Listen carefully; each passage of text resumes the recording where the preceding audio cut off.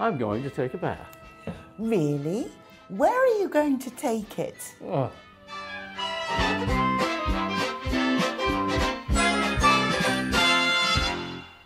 This is our bath. Jay and I pronounce the word bath a little differently. Bath. Bath. Bath. Bath. It's also called a bathtub or tub, especially in American English. Bath is a noun, a thing. It's not a verb, so we don't bath ourselves.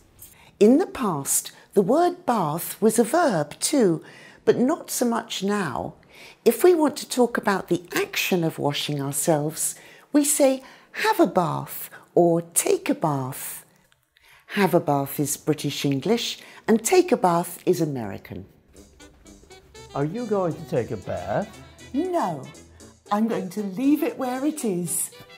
That's a terrible joke. If we're going to wash someone else in a bath, we might say we'll bath or bathe them, but it sounds old-fashioned. We generally say give. We give babies a bath. This is how we give our dog Carter a bath. We don't use the tub. We give him a bath on the deck.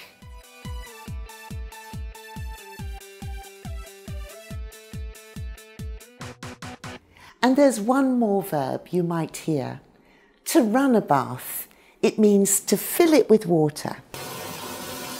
I'm running a bath. Now here's where it gets tricky. There's another word, bathe, and it's a verb. It means swim somewhere, like in the sea or in a river. And sunbathe. When people sunbathe, they lie in the sun. Notice the different pronunciation.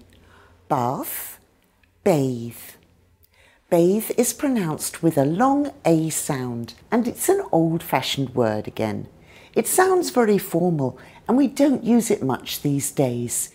We normally say swim, have a swim, or go swimming. We go sunbathing too.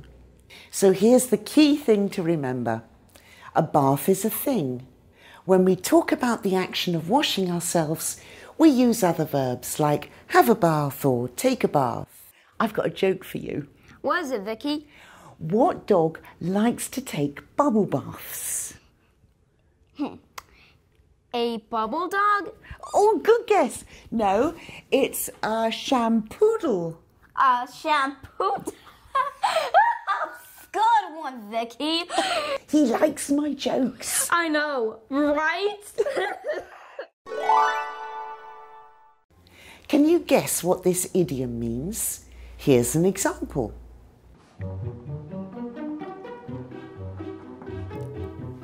Is that the new poster design? Yeah, what do you think?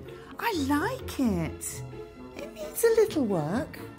I hate it. What? Stop.